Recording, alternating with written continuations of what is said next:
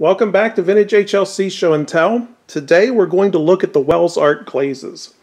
I talked a little bit about the art glazes in video number 7. I also talked about the Wells shape and W.E. Wells. So if you want some background on this particular shape, go check out video number 7. The shape was introduced in 1930 and continues all the way into the late 1940s.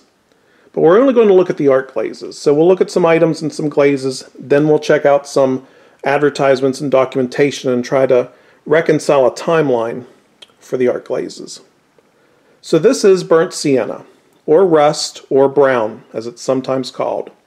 In the back is a 15-inch platter, the handled cake plate. Here we have a covered 24's jug, or a batter jug, and in front is a covered 42's jug, or a covered syrup. We'll look at the back stamps because there are two different markings used on the art glazes. This is the first one. It just says Wells Art Glazes. There's no date code, no mention of Homer Laughlin, no logo. The second one is the same, but it has Made in the USA added underneath.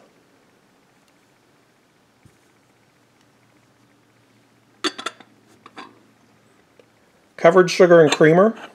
In fact, we'll look at this sugar bowl because it's a pretty splotchy glaze. Sometimes you get a nice, even, consistent glaze like you see on the flatware. But on hollowware, it can be a bit splotchy. And I kind of like that. I like it, the messier the better when I'm collecting the art glazes. We see it on this gravy as well. The inconsistency of the glaze. So there's your gravy booth. There's also a gravy fast stand. Double egg cup. This particular egg cup originates with the Wells shape. It would go on to be used with several eggshell lines. Teacup and saucer. Demi-tasse sugar. There's no lid for the demi-tasse sugar. It's an open sugar. Again, we see that splotchiness going on. Demi-tasse creamer. French casserole from Oven Serve. A little unusual. This must have been intentional because it is marked art glazes. It's possible that they just dipped a set of these and mixed it in with sets instead of soup bowls. And a deco ashtray. These deco ashtrays were introduced in 1931. They are essentially pickup pieces. So you may find them with Oven Serve back stamps or General Homer Laughlin marks. But for the art glazes, they're going to have that art glaze mark. That's going to be hard to see because of the glaze. We'll look at the green one because you can see that better. In fact, if we put them side by side, let's do it this way. The green one, the rings are close together. The rust one, they're further apart. So this is the first version. This is the second version. Leaf green, also known as green, sometimes called jade green in advertisements. In the back is a square plate. Actually has 8 sides, but it's called a square plate. Teapot. We'll look at this because that same splotchiness we saw in brown, usually see in green as well. And again, it's going to be mainly the hollowware. Actually looks kind of blue in some places.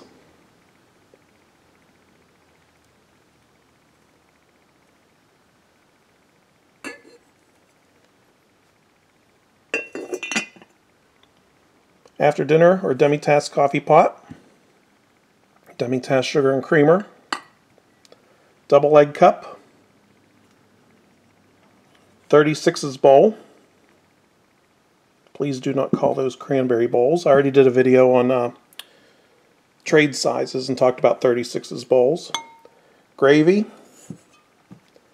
and tango shakers.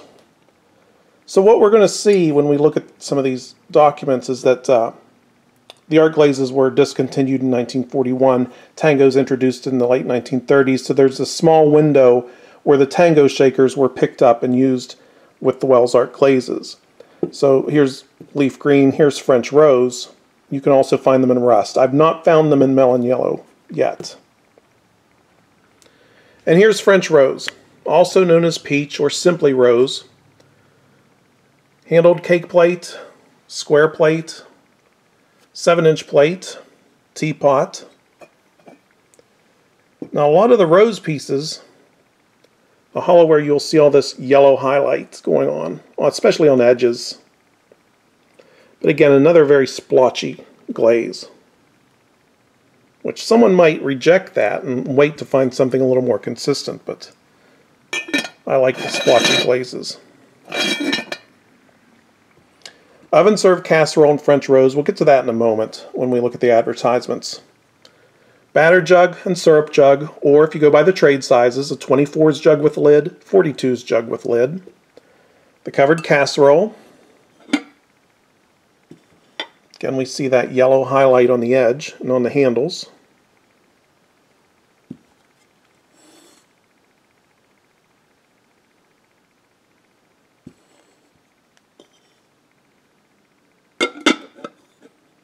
And a gravy. Those are the three original art glazes: burnt sienna, leaf green, and French rose. Then after oven serve is introduced, around 1933, we see melon yellow. Now most of the melon yellow you're going to find is going to be from oven serve. So there's an oven serve 10-inch plate. Here's an oven serve covered bean pot in melon yellow. Oven serve teacup and saucer. Look at the marking. I've already done a video on embossed oven serve. It was also used on cornet. We've seen this before in the cornet video.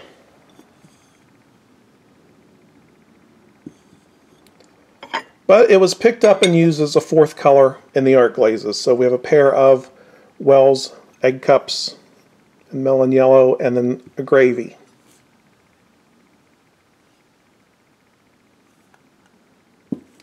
And there's Empress teapots. Now this is a little unusual.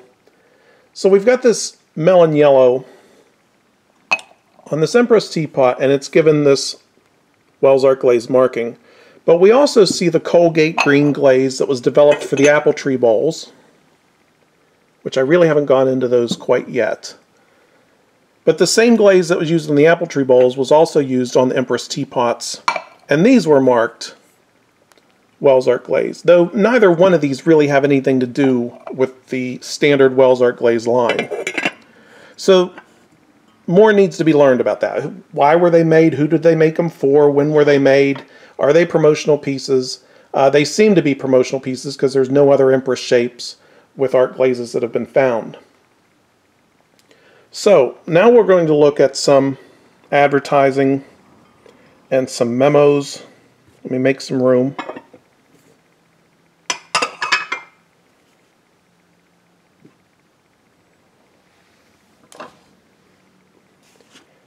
And we see this advertisement from newspapers.com.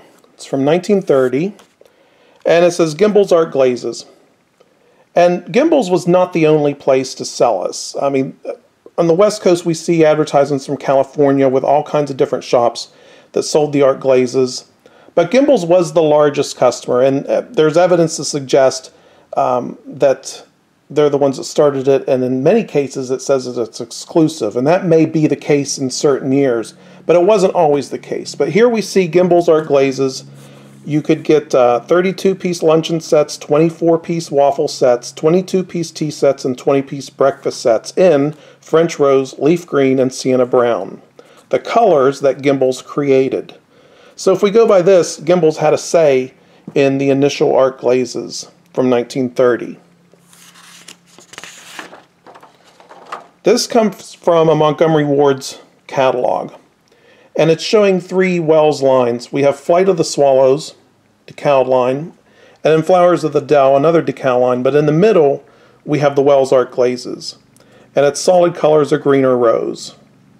And this is a time when mixing and matching colors wasn't done. You know, we're so used to seeing that with Fiesta and Harlequin and Tango and Riviera, but with the Wells Art Glazes it was single color sets. But here there's only two colors. Again, this is 1931 from Montgomery Ward's.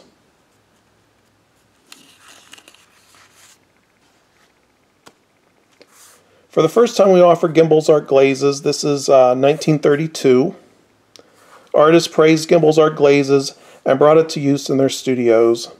In And we see the 3 art glazes here. I'm trying to see where they're listed. I don't see them listed. But we have all the assortment. It's a full assortment. Everything that was available in the Wells shape you could get in the art glazes. We're going to get to this in a moment. Well, we'll go ahead and do this now. Antique Orleans. So this is 1932. This is J.C. Penney. And you can find the Orleans shape, which was developed in 1932, in the 3 art glazes of rust green and rose. And it's sold as Antique Orleans, and for a very, very short period of time. So we have a couple examples. Here's a 9-inch plate in leaf green, an oval baker in leaf green, and a 7-inch plate in French rose. These are going to be marked Antique Orleans. This one says Made in the USA. The plate is marked just simply Antique Orleans. I think the baker is marked the same way. I've seen some pieces where it just says antique and nothing else. So no mention of Homer Laughlin, no date codes, but these come from 1932, made for J.C. Penney, using the Wells art glazes. You can also find rust besides the 2 colors I show here. 1933, and we see Gimbel's art glazes, Gimbel's Brothers. We see a full assortment. You can get open stock or you can get sets. A 20-piece set could be had for $1.49.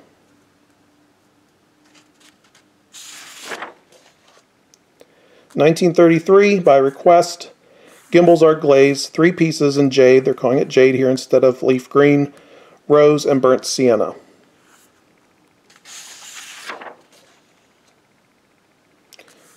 April 19th, 1933. So service for 4 with soup plates for $1.79 in Gimbel's. French rose, leaf green, and sienna brown. So this is a letter from Gimbel's to Frederick Reed. It's dated October 5th, 1933. This part I've blocked out. It is of a personal nature, not relevant to this video. However, this is relevant. And it says, I am impatiently waiting for some news regarding the new yellow art glaze. I would like to mail my initial order on a pretty large basis, but I'm still waiting to hear from you whether the experiments turned out satisfactorily. And this man's name, I don't know how to pronounce it, but I will just show it and spell it out. Ujlaki of Gimbel's is asking for yellow. Again, that's October 5th, 1933.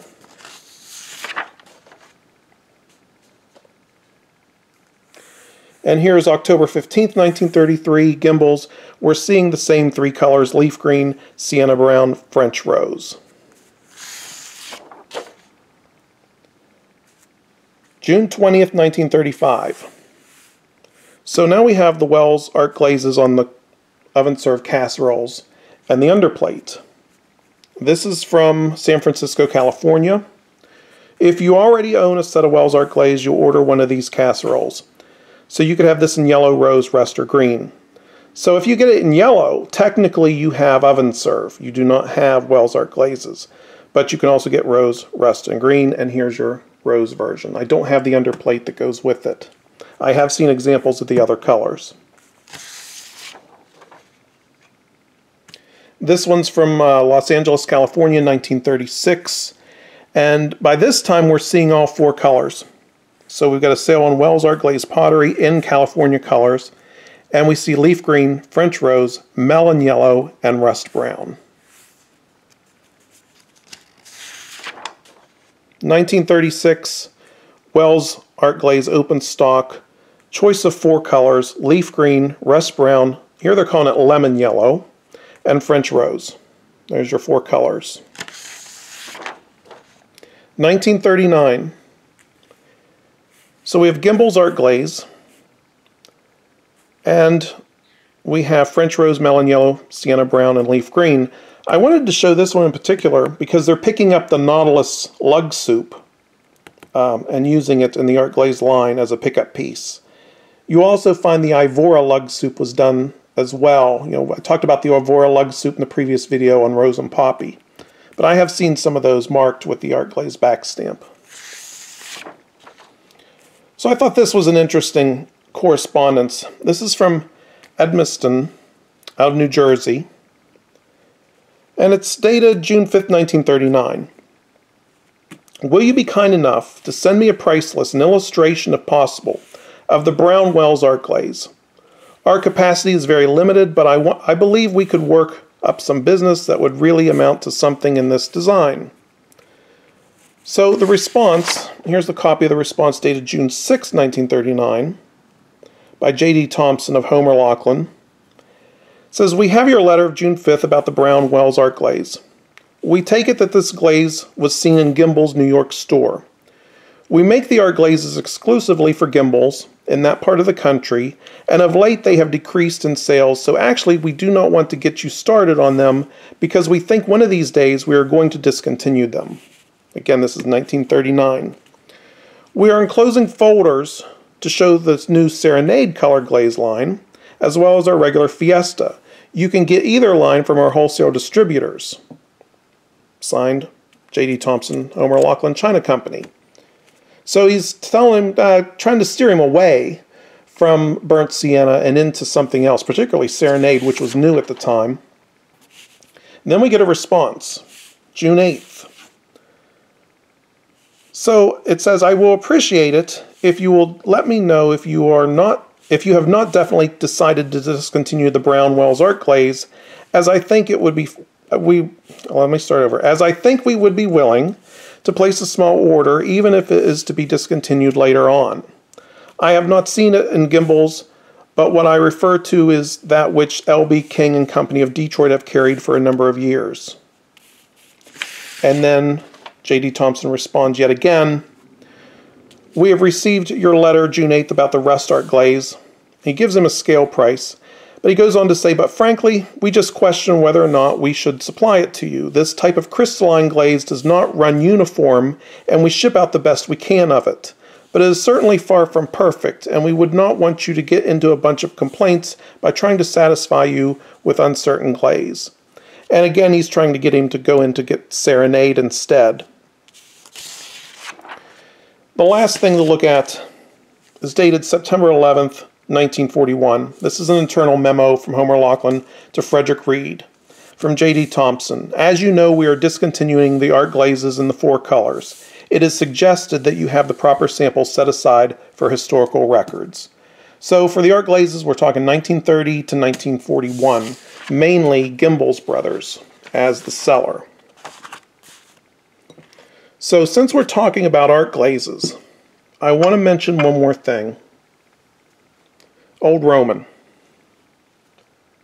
I need to make some room here for a moment.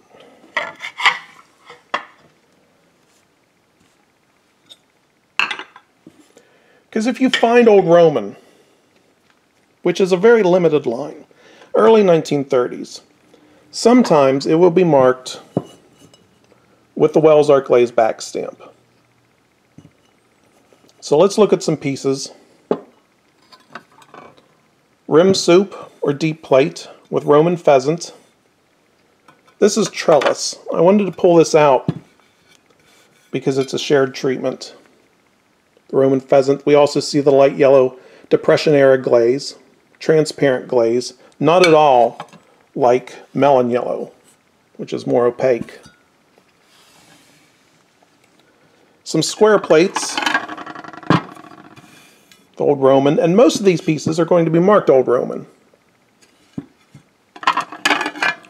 Some orange poppies. Vase with flowers and green edge, or green verge line. Old Roman back stamp.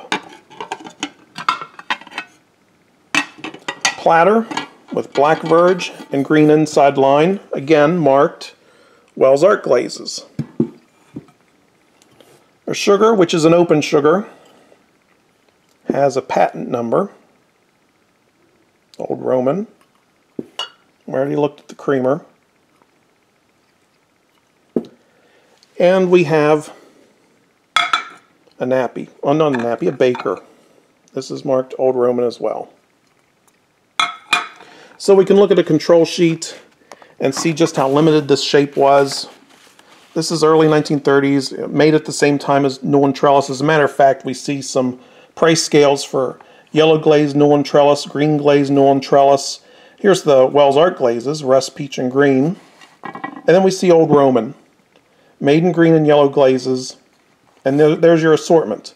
So the baker, the creamer, a platter, which we see here. There's only one size of platter. Fruit cup, plate, okay, that's trade sizes, so a 4-inch plate would actually be closer to 6 inches. A 7-inch plate would be about 9 inches. The deep plate would be about 8 inches. The square plate would be about 8 inches. The teacup, the open sugar, no lid for the sugar. And then another plate, this is about a 7-inch plate. They've got a 5-inch trade size.